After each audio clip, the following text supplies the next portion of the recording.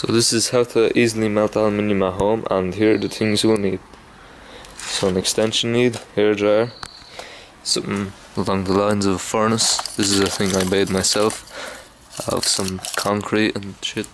And a lid for that just to contain the heat. Crucible, and now I recommend you use something else other than a can like this, but that's all I have, so yeah. And of course some aluminium. I recommend actually using like bare aluminium pieces, if you know what I mean, instead of actually like cans, like Coke cans and stuff, because there's an awful lot of slag generated from them and it's not as pure.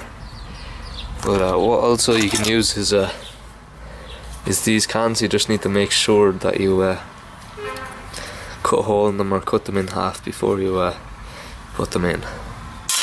Anyway, so what I'm going to do to get the furnace going is I just put the can in the middle here, and I put some pieces of wood and the stuff in around it just to get it going, and once it gets nice and hot and the wood starts to go down, I'll put in some coal around it. Although you could use charcoal, it doesn't actually burn as hot, so I'm using coal.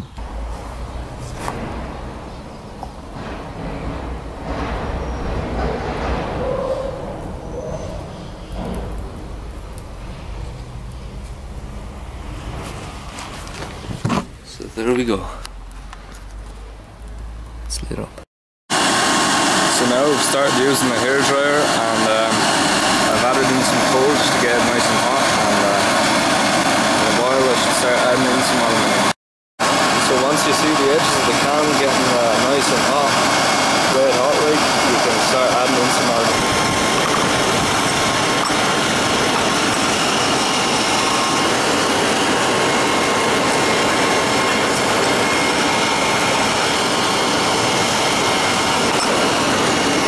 As you may have noticed there, the aluminium is starting to melt, but you may notice there's fire also inside the can, and that's because I dropped some coal in there by accident, but hopefully that won't affect the final product. So I don't have too much molten aluminium in there, but it's enough for now because my can is starting to crack open in some places, so I'll just go and pour it out there now.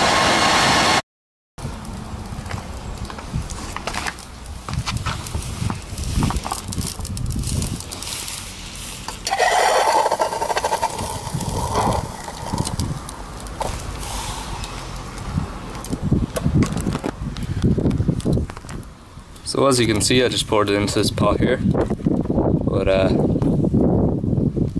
you could obviously pour it into some mould, or there's also lost foam casting, but I do not have green sand or even play sand, so I can't really do that at the moment. But if you have a nice mould, just make sure it's made out of steel or something with a higher melting point than aluminium.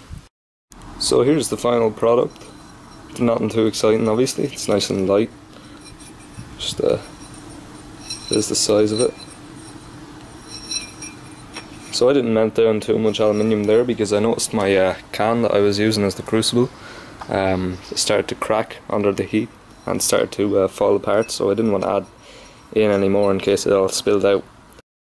What you could use instead of a can for the crucible is the bottom half of a fire extinguisher, but unfortunately I have no empty fire extinguishers to cut in half, so I couldn't do that. Also, another thing is, instead of pouring this out onto the ground or into a pot like I did there, what you could also do is pour it into an ingot if you have it, and or use the lost foam casting method, which I'll provide a link on how to do that in the description.